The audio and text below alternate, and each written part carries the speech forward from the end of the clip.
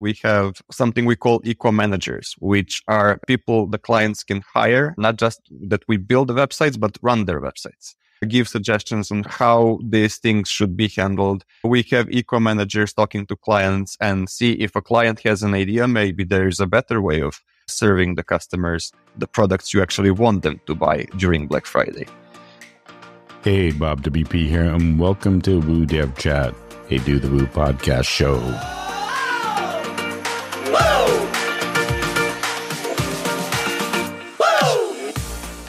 This episode is brought to you by Jetpack Manage, the newest product for developers where you can keep up to 1,000 sites secure and running for clients while keeping them happy.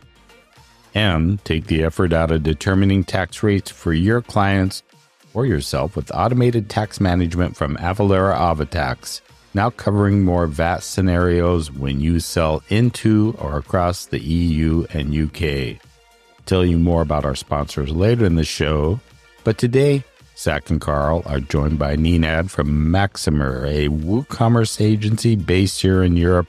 Of course, the topic of optimizing database performance often is in these conversations, and this time they chat about monitoring server resources and preps for high traffic events. But hey, that's not all, as you can guess with this conversation, so let's tune in. Welcome to another Do the Woo Dev Chat. I'm Zach Stepik. I'm here with Carl Alexander, as always, and Carl Board behind him as frequent. Yes, frequent stalker, making sure I don't, he makes sure, him and Bob make sure that I don't talk too much, basically. They need to cut me off. Yeah, we have Bob sitting backstage as normal, just waiting to make sure that Carl doesn't ramble too long. And yeah, it does happen occasionally.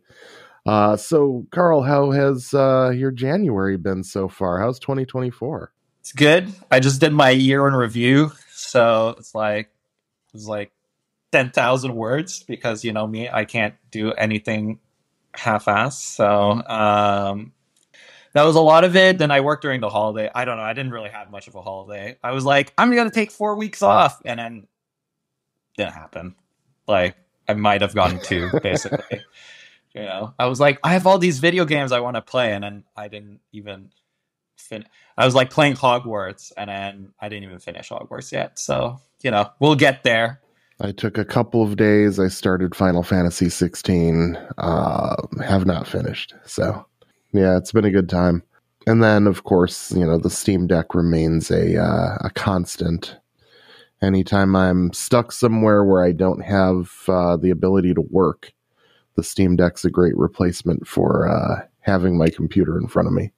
So, well, that's awesome. Yeah, it's been a busy month so far.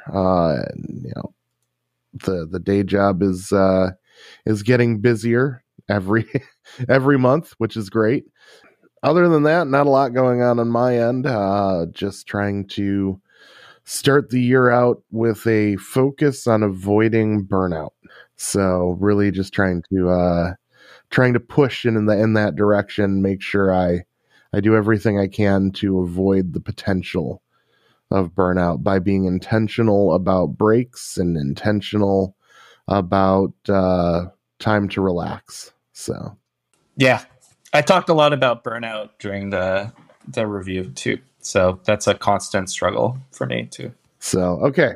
Well, we're here to talk about dev, and obviously burnout's part of that, and so is avoiding burnout. So we've been there. We've done that.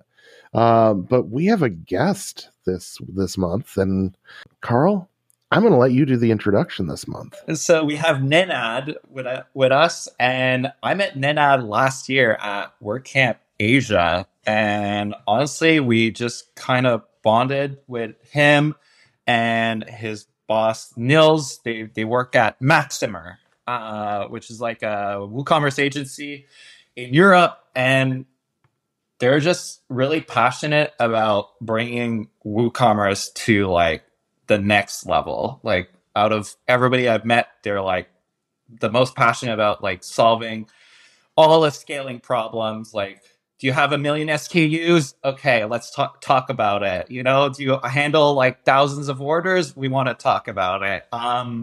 Like, how do we find the ways that, you know, I like to say, like, the gears start flying out of the machine, you know, like in the cartoons of the WooCommerce machine? Like, how do we find those things and how do we level it up? So honestly, Nenad's on the technical side, Neil's more on the business side, but the two of them together are really pushing to get WooCommerce to that next level that we all want it to get there. So hopefully that was a good intro. What do you say, Nenad?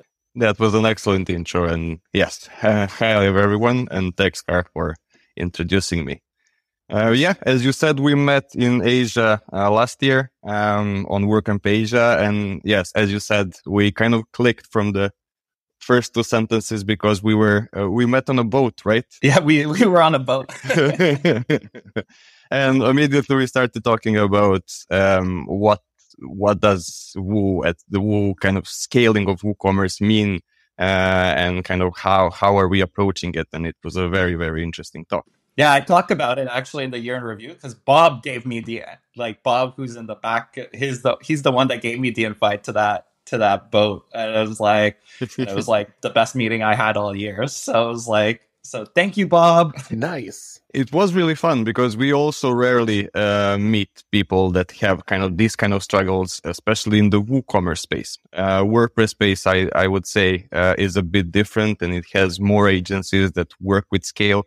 WooCommerce, as far as we managed to figure out, doesn't have that much focus on big merchants with a lot of SKUs and a lot of purchases per minute.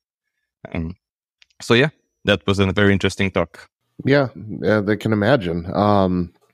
When I started my agency in 2017, I think we were one of the first that was really focused on performance at scale with WooCommerce. So it's been cool to watch other people joining that space and really, you know, starting to pursue those same challenges and things that we were pursuing.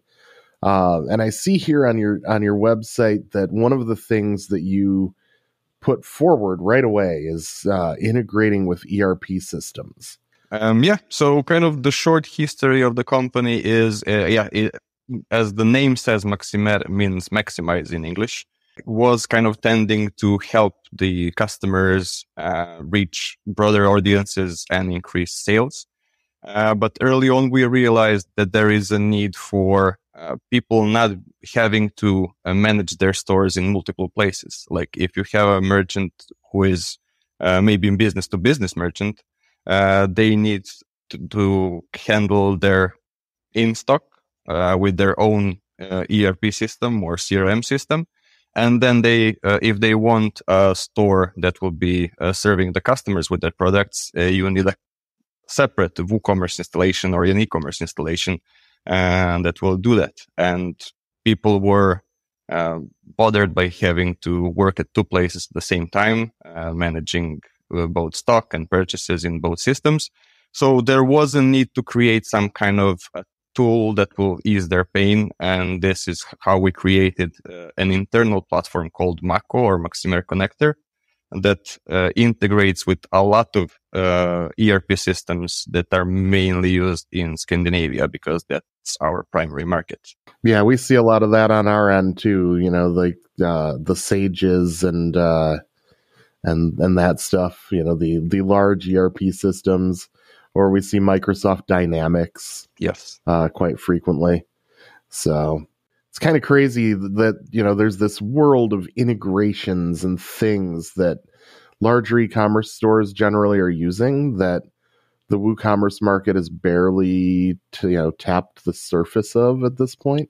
You know, and ERP is just the beginning of that, right? If you're dealing with a large retailer that has a whole bunch of stores, they don't just want ERP, they want point of sale integration. And they want point of sale integration so that when they update a price in their store, it updates on the website automatically, right? Yeah, exactly. And so it's really cool to see another company, another agency that's looking at that kind of level of integration. because deep integration is what makes WooCommerce really stand out. This is hard to do with other platforms. Yeah, exactly. So yeah, as I said, we created a tool that is more kind of now a configuration tool that we already have connectors to a lot of from WooCommerce or Shopify or a couple of more systems directly to these ERP systems, and all you need to do is basically give us an example of your data, and we will translate it to WooCommerce API and make the connection happen. So we realized that kind of focusing ourselves and making ourselves experienced in this area will bring us kind of further. And it did. It got us a lot of clients that, because of they were looking for this connection part of the whole project, they came to us, and we built not only that integrator, but also the whole shop for them as well. Yeah, it's really easy when you can supply the hardest part of the project to go ahead and say, yeah, why don't we just do the other stuff too? That's an easier sell at that point. Yeah. So you have a middleware product basically that does the translation. Yes. And just out of curiosity, what technology stack did you guys decide to build that in? Well, it was built a while back, and originally it was built in Zen framework. Ooh, that's old school. Yes, and I remember when I joined Maksimer, we were still doing configurations, kind of in terminal, kind of editing the configurations file manually and kind of adding stuff to the kind of translator files.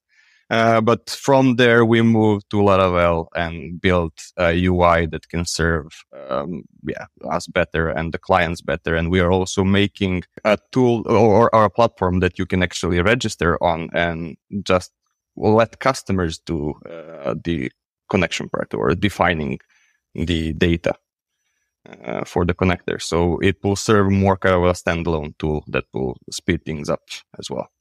Yeah, and it's self-serve, so like you don't have to be like as involved in the whole process. Yes. Yeah. Do you find that they burn themselves with it though? Well, yes, they often need help.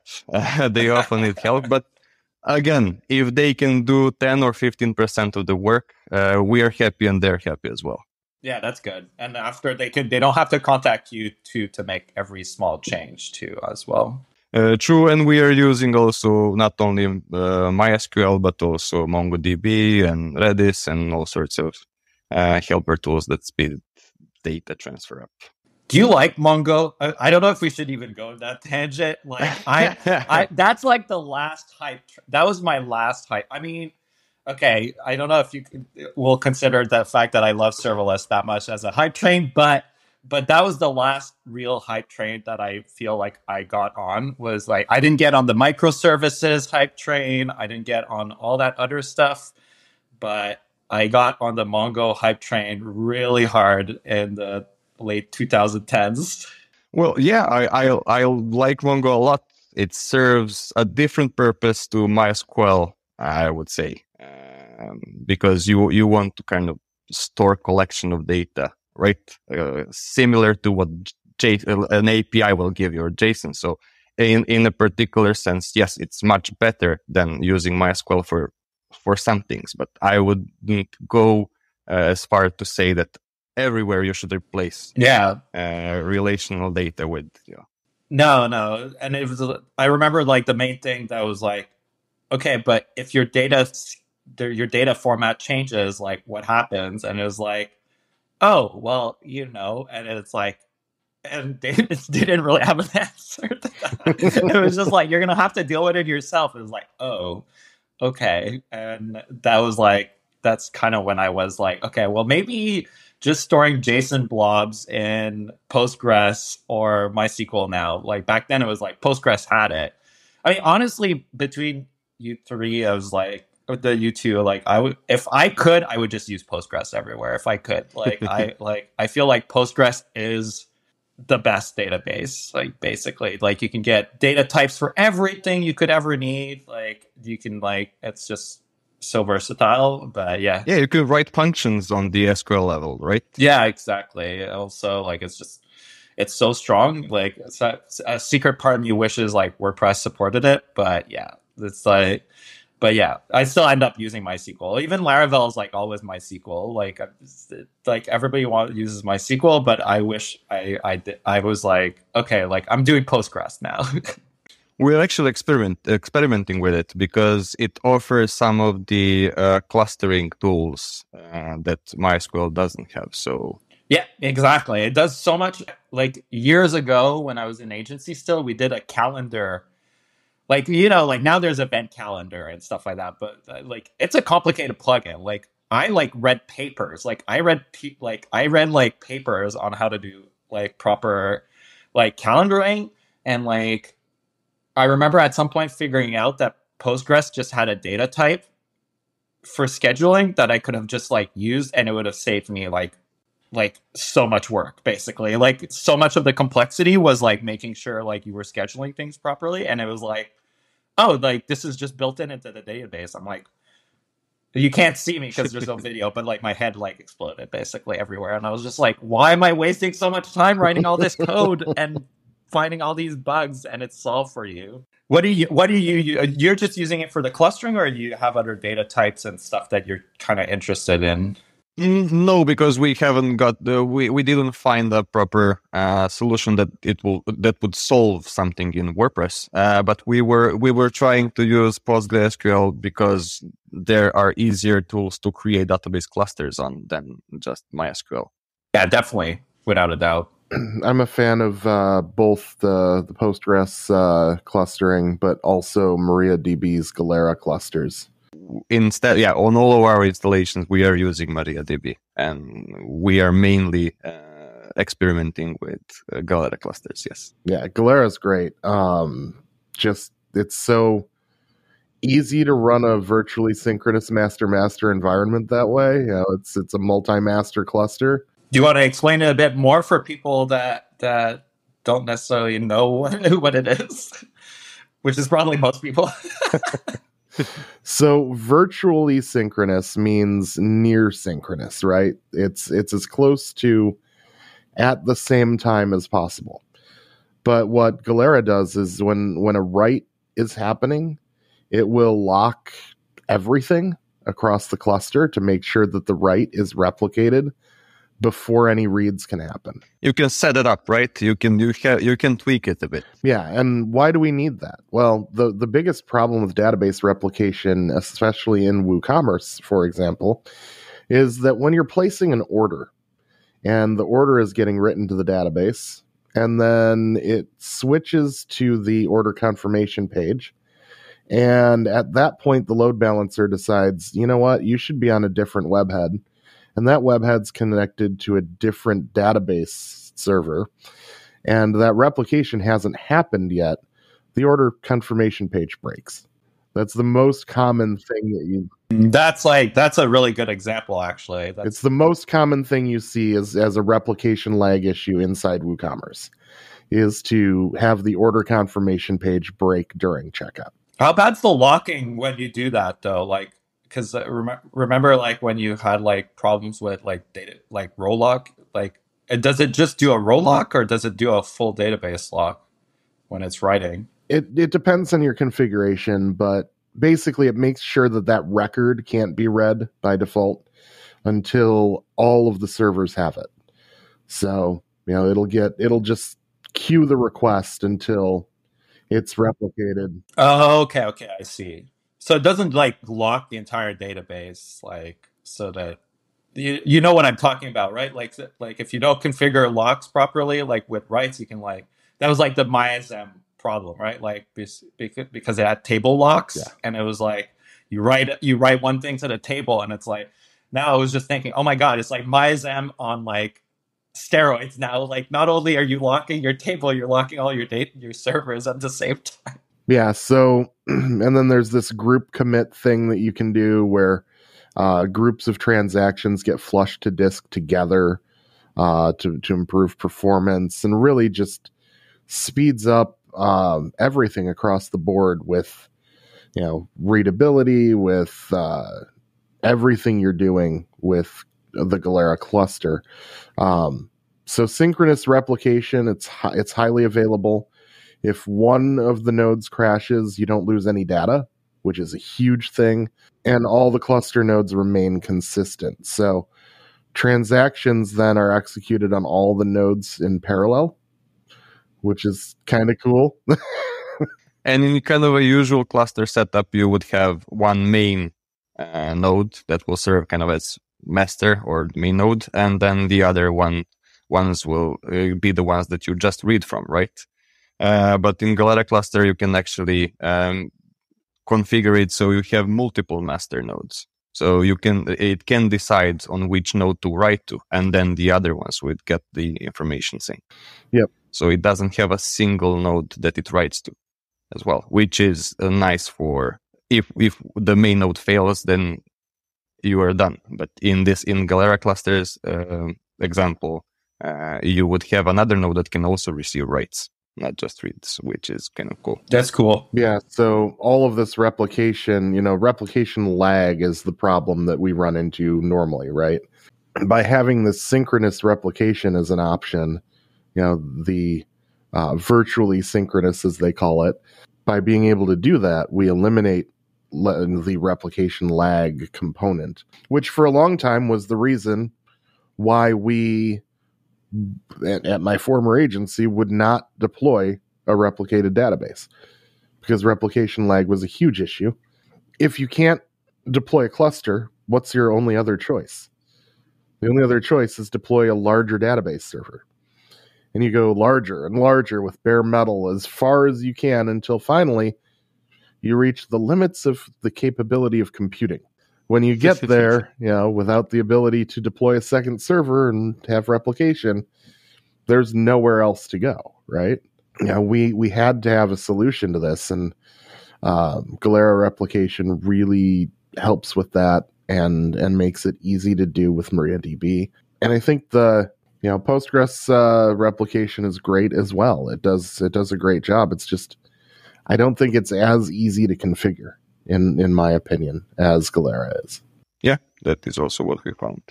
But again, interesting fact about Galera clusters is also we are experimenting, as I said, with pushing kind of the limits of WordPress and WooCommerce. And WooCommerce is a platform that does a lot of writes. What's basically whatever you do. Either you are putting stuff to cart, since it's kind of a sessionless platform and everything is stored in a database, there are a lot of frequent writes to the database, kind of depending on the action you're doing. But it's, yeah.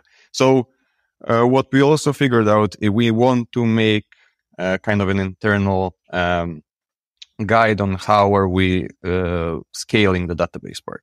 So are we going to actually use a cluster? When it does it make sense to use a cluster more than actually putting a database on a bigger server with more resources and optimizing those? So I wouldn't say that the Galera cluster will solve all the scaling problems. Because, for example, we made a site that we put, I think, about 800,000 different SKUs. I think we have about 400,000 products, and a lot of them are variable products. So about 800,000 SKUs. We have about 100,000 users on the site, and we start with about 100,000 already made purchases. And then we actually do a stress test on this site and try to figure out what is going on behind the scenes and where are the biggest clogs and why is the database struggling.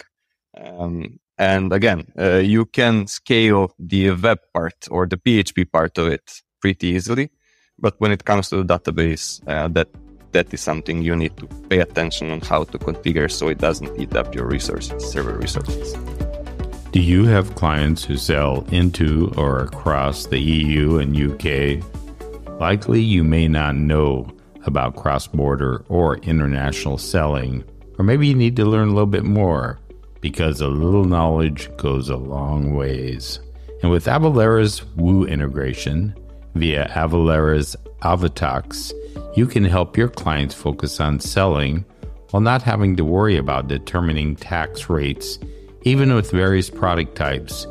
They use automation to make VAT and sales tax calculation faster, easier, and more accurate with a built-in VAT calculation.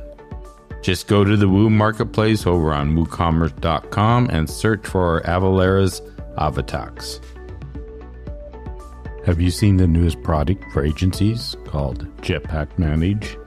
It's pretty cool with the power to take care of up to 1,000 sites where you can monitor client site security and performance, plus manage all your client sites in one place.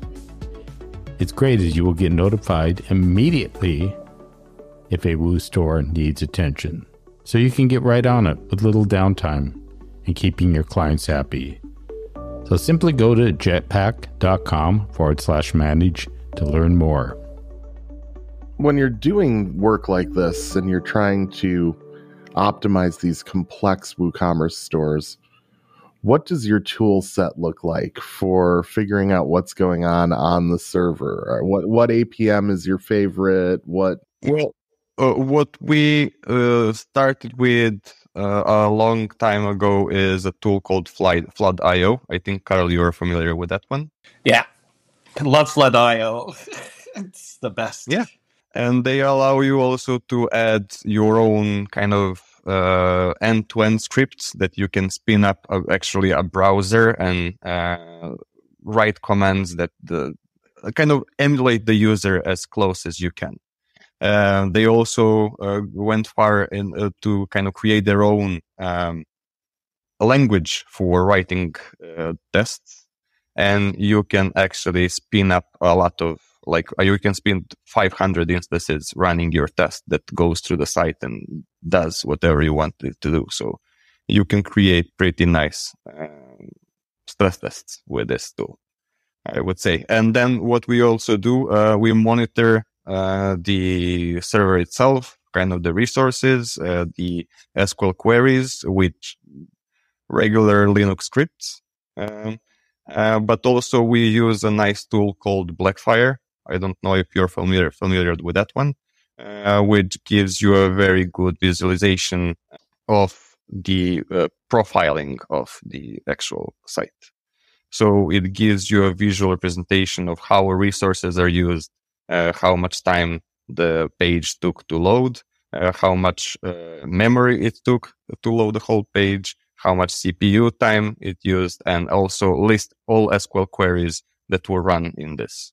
So what we also do is during the stress test, we run Blackfire and see how page loads behave where the site is not under load and how page behaves when the site is under high load.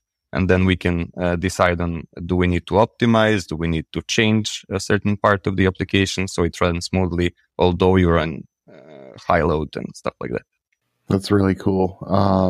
One of the things that I like about using New Relic or Datadog or any of those tools is that a lot of them understand the platform that you're using. So, like, for example, I know Blackfire has a great Laravel testing suite built in, and, understanding what's going on in WordPress, in your framework, that matters, right? Being able to know what hooks and filters are and knowing what those things do, and being able to track when those calls are happening separately and have a view for those, all helps when you're looking at this application performance monitoring tool and trying to figure out where these bottlenecks are, what the call stack is when they're happening, all of those fun things.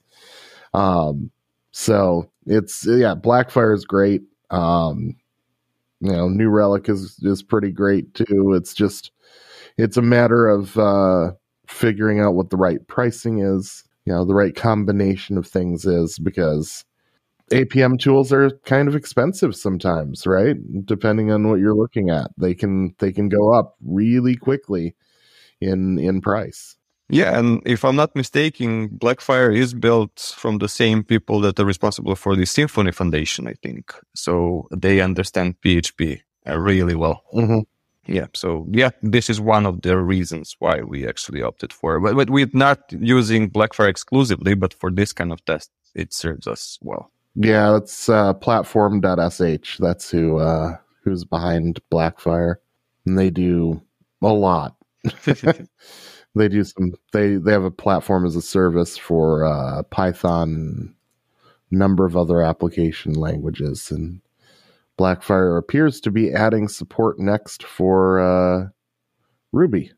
Yeah. So they're going from PHP and Python to PHP, Python, and Ruby. So that's kind of cool. Yeah, and then obviously being able to use something like Flood and design a testing script to do a load test. It's really important to be able to script your test when you're working with WooCommerce, because the bottlenecks don't occur just on a page load, right? The things you need to test are the actions a customer are going to complete. So adding an item to the cart, viewing the full product page, adding an item to the cart, viewing the checkout, entering card details in test mode for a real checkout, and then actually checking out. And if you're not testing that entire workflow, you're missing things. You're missing performance problems, especially if you don't have high performance order storage enabled yet. Yeah, we're still waiting kind of for WordPress to kind of jump out of the for WooCommerce to jump out of the WordPress way of doing things, and actually, the high performance order storage is an awesome thing that we have been waiting for a while. It makes the database work so much nicer, and I hope in the future that we will also see product tables, proper product tables. Yeah, product tables would be nice. The problem that they were having with product tables is that variations are hard. Yeah. I know that they have a lot of problems, a lot of issues that we just want things to happen, but there are so many things that need to be looked at and thought through that. Yeah, it's a big problem, right? It's a big problem. It's a big problem to solve, and variations are difficult right now. If in the feature plugin for product tables, which kind of hasn't been updated for a while, but the last that I saw when it was still active, variations were actually slower in the custom table than how they are today. Yeah. It's going to be interesting to find, to figure out how they solve that eventually. The nice thing is that I've said this before on the show, but since we're talking about this, it's kind of relevant at the moment.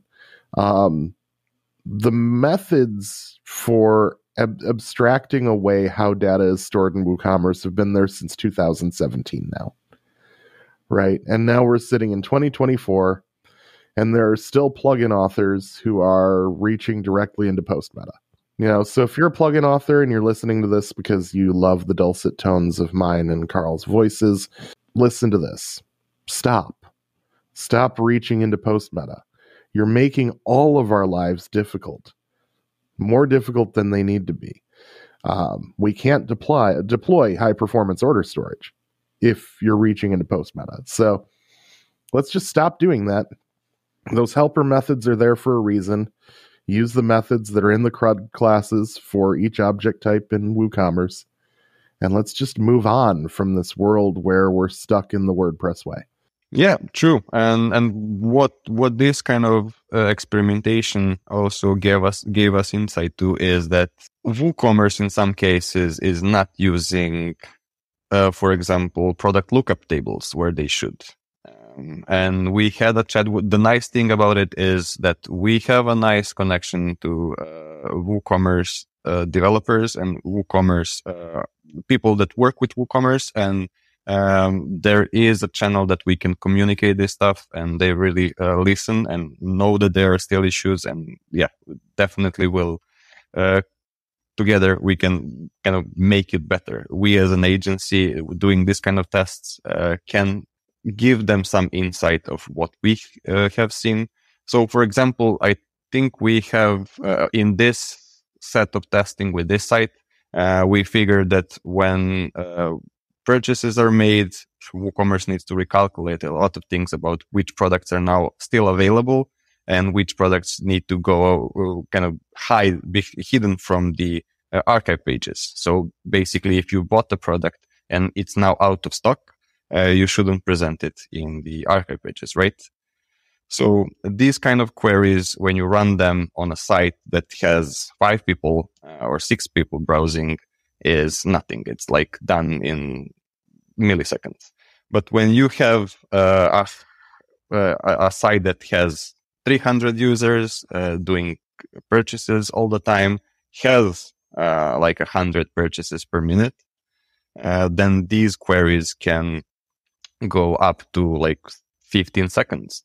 And if they are, if PHP waits for them to finish to get the new set of data from the database, then the whole application is in problem. Right. So what we have done is we had a contact person from WooCommerce to talk to about this, and we have created a ticket with them where we show them what we have figured out. And yeah, that was an example of really nice cooperation with WooCommerce. And I think if we do this more often, we will get things done quicker. Yeah, I find that the WooCommerce team is becoming more and more open to collaboration. Right, to working with other people. And I think that's a lot of that has to do with Paul and his leadership, but also just the market moving in that direction, right? We have more people using WooCommerce than ever before. So yes, and different type of people as well. I think that bigger merchants are also looking into WooCommerce more seriously as a possible enterprise solution as well than they were a couple of years ago. So we've got more people joining the WooCommerce space than ever before. There's bigger businesses coming in. It's been really cool to see that growth. Yeah, and there's just there's like not a lot of options. If you're like a large company, your options are essentially BigCommerce and Magento, formerly Magento. Now I think it's Adobe Commerce it's called. And so there's definitely a lot of opportunity there. I feel there's more opportunity there almost than like, I know there's a huge push for enterprise like in all of WordPress, but I feel like on the e-commerce side, there's like way more of a vacuum of opportunity.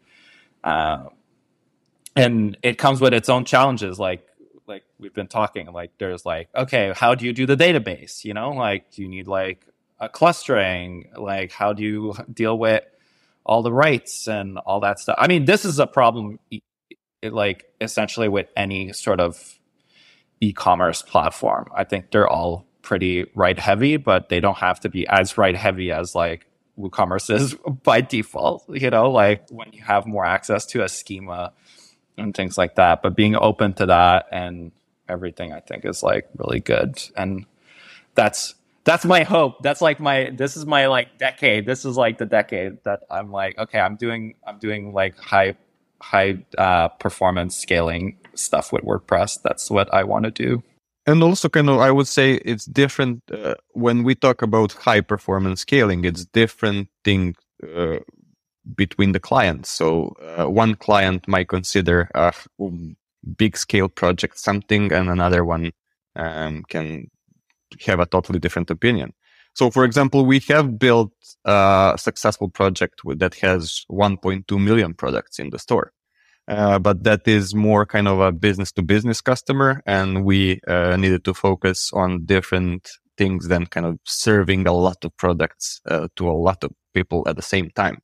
So that was a different challenge. So I think what we are doing now is kind of the progression of that journey, or that project that we are doing. Yeah, I find that's like the largest challenge with like when people think of WooCommerce versus just like standard WordPress is like the problem space as I like to call it, is so massive, right? Because like you could have a person that has like a store with 3 things, but when they sell those 3 things or they go on sale, like they're going to get an insane amount of traffic. Or I think of my friend that does microbrewing, where it's like stock, like making sure that the stock, they don't oversell things, right? That they don't have is important. So as well in a high traffic scenario, or you have you with like business to business, where it's like they have millions of SKUs, SKUs and everything. And it's just like, that's like such a complex thing, because like how it breaks is so different from one scenario to another. Like in one scenario, maybe your plugin works like amazing, and then the other scenario, it's like,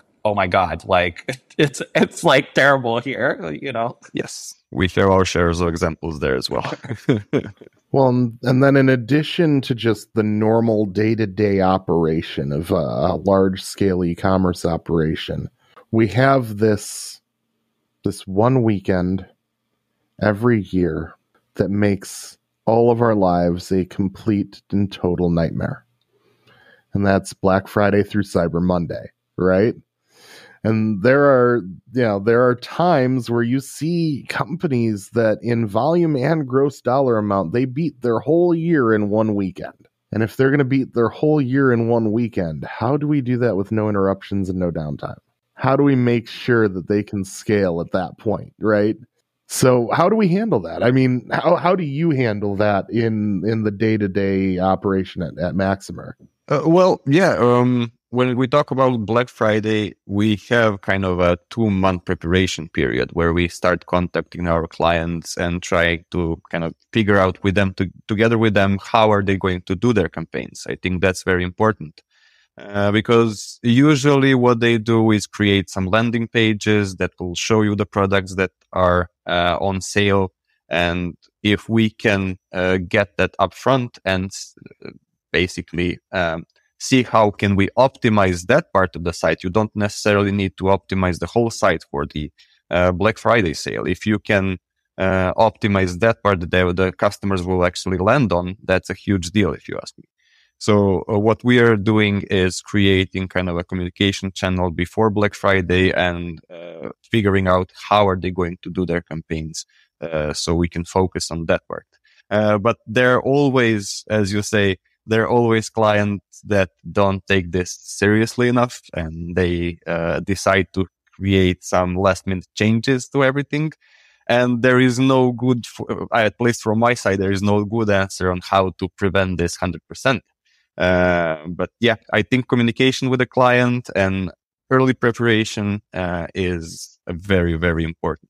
But for example, we had this Black Friday, we had a customer that put about 3,000 products on their campaign page. And that created the problem for the whole site. And also, what we do is implement some monitoring so we can easily figure out where the server is reaching their resource limits. So, for example, if a server goes beyond 70% of CPU usage or memory usage, we are notified immediately and we can figure out what is wrong before the site crashes. Sometimes that window is very small, though. Like, it's like a warning, and then like 2 minutes later, it's like dead. Like, I've managed too many servers to like, there's no good warning. I mean, it's better to have a warning than no warning, but it's like sometimes there's just no stopping it. Like, if it's happening, it's happening, and you just got like, it's like the tsunami, right? Like, it's a tsunami warning, and then you're like, okay, I gotta run up, but like, you might not make it, like it's happening. So, it's true. But we in the company also have different departments, not just, which also helps. We have a growth department within the same company, and we have something we call eco managers, which are people the clients can hire and help them run their, not just that we build the websites, but run their websites. Give suggestions on how these things should be handled. So we have eco managers talking to clients and see if a client has an idea, maybe there is a better way of serving the customers the products you actually want them to buy during Black Friday. So that helps as well. I mean, store owners are an interesting bunch of people, right? It's different. Working with e-commerce store owners is a different space than working with just business owners who need marketing sites. It's more of a challenge, and a lot of these store owners, just based on the nature of the industry, they are really self-motivated people, and they want to try everything. And they'll hear on Twitter or X or whatever we're calling it now, or they'll hear through one of their mastermind groups or something about some new tool that their friends are using, and they want to implement it right away because it helped their friend grow by 10 times, right? Well, yeah, but your friend also had a strategy for how they deployed it. So unless you replicate that exactly and your market's the same, you may not have the exact same result, right? But they want to try it. And so we constantly are going to get requests for, we want to try this thing.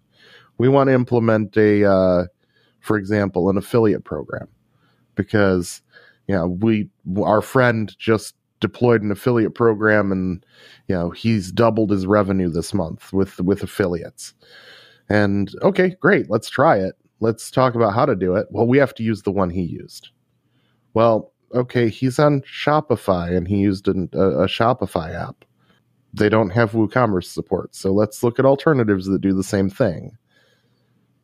And so that's a big part of the issue, is just trying to rein store owners in to be able to better serve them, because they do have this self-starter mentality and they're perfectly happy to jump way down the rabbit hole.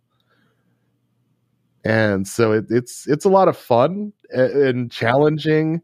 Sometimes it's terrifying and difficult, but I love the challenge of that. I love, the fact that store owners are so invested in their business that they really become partners with us in how we build things. In a marketing site, in those traditional marketing sites, a lot of times you go through like content discovery and then we're good. We're good. You build the rest and we're good now. And then you hear nothing until it's done, right? And with an e-commerce site build, it's a totally different ballgame. They want to be involved and heavily involved from day one. And they never stop wanting to be involved because they need to deeply understand how their business operates. See, because the unique thing about e-commerce compared to every other industry when we're building a website is that what we build controls their entire income stream. And it blows your mind when you think about it that way, right? What we build controls their entire income stream. Whereas if we're building a marketing site that happens to have a lead funnel in it, if the lead funnel stops working, they still have vans driving around town with their name on the side of it, right? Or they're still out in the community and telling people about their business. But e-commerce needs a larger scale than that. So driving vans around one city doesn't really grow it. We have to focus on the fact that we run their entire income funnel. And when things go bad, when things go wrong, because they do, no matter how much we try, eventually, or occasionally, things do go wrong. When they do, how we respond in that position has to be based on the fact that we know that they had a water faucet that had money coming out of it, and we've turned it off temporarily. And so the money is stopping, and that's how they pay us. So in that position, how we respond really determines how happy the customer ends up being. And I've seen agencies lose customers over not responding well in crisis mode, right? Or hosting. You lose hosting. Yeah. For the same reason. Like, I definitely had that happen with a client this year. Like, they're just like, yeah, we're moving out. basically. Like, we're giving them so much money and they're not. I mean, for them, it's a lot of money. I'm sure for like the hosting company, it's like not a lot, but it's like, when you're relying it, like you said, it's like your life, it's your livelihood, right? So it's just like, it's really critical. Yeah, you don't have a lot of chances to get things right, and you have to make sure that you're consistent about getting things right. Because if you lose that consistency, they start to falter. They start to think, well, maybe I'm in the wrong place. It is a challenge every day. But I love the challenge. I love the challenge because I love knowing that no 2 days have ever been the same for me since I've been in e-commerce. That's true. Every day is a new challenge. And I love that. I love the challenge. So if you're listening to this and you love the challenge, well, you might need to start focusing on getting into this e-commerce space a little deeper. And, speaking of that, it looks like, Maksimer is currently hiring. So if you're looking to get into some of this stuff, that's a great place to start, I would think.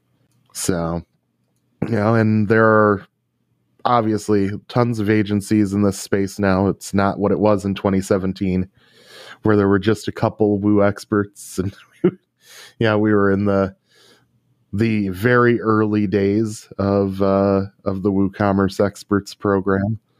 It's changed a little bit since then. It's changed a lot, I would say. And I think people or agencies also do a lot of cool things not just in WooCommerce, but on top of WooCommerce.